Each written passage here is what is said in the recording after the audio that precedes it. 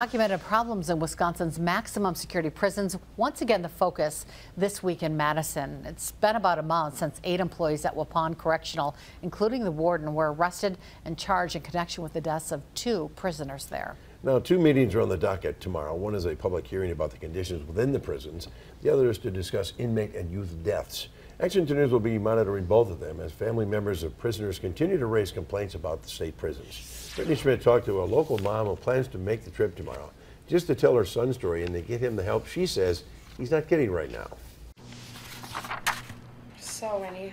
Molly Hayden's son, Chayton, is in prison for violating his probation after serving time for charges which include party to a crime, armed robbery, and taking and driving a vehicle without consent.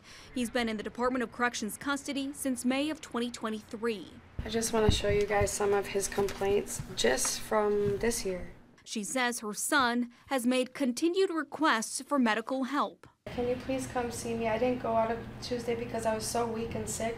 I'm still having serious chest pains and very weak and fatigued. It's one of the reasons Hayden plans to make the trip to Madison on Tuesday to talk to the Committee of Corrections during a public hearing. Hayden says the other reason is because her son was recently transferred to Waupun a few weeks after a bombshell investigation led to charges against several prison employees. It was literally the worst place he could have ever been brought to out of all prisons. I asked him personally, what do you think's going on in there that it's being ran like that? He said, Mom, they are understaffed and overpopulated. According to online records from the Department of Corrections, last month Waupun's vacancy rate for correctional officers and sergeants was 43%. Today, it's nearing 46%. Hayden says staffing concerns are troublesome for inmates and prison employees. Current and former correctional staff members are also invited to speak at the hearing on Tuesday.